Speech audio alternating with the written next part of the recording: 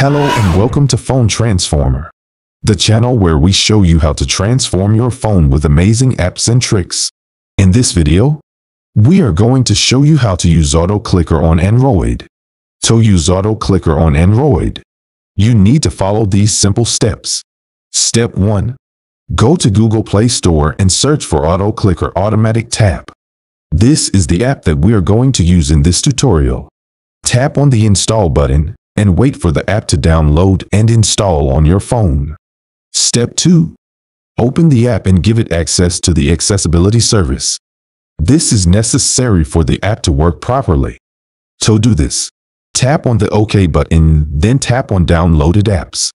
Tap on Auto Clicker and toggle on the Use Auto Clicker and Shortcut. You may see a warning message that says the app can observe your actions and retrieve window content. Tap on OK to confirm. Step 3. Enable single or multi-target mode. Depending on your needs, you can choose to set up one or more targets on your screen. A target is a location where the app will tap automatically. To enable single target mode, tap on the single target button on the app's home screen.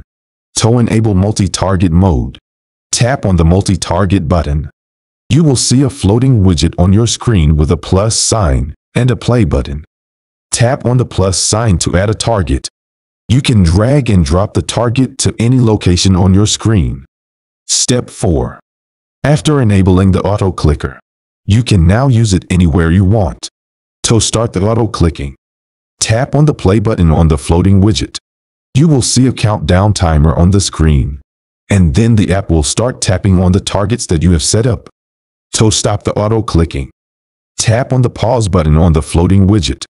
That's it for this video. We hope you found it helpful. Thanks for watching, and see you in the next video.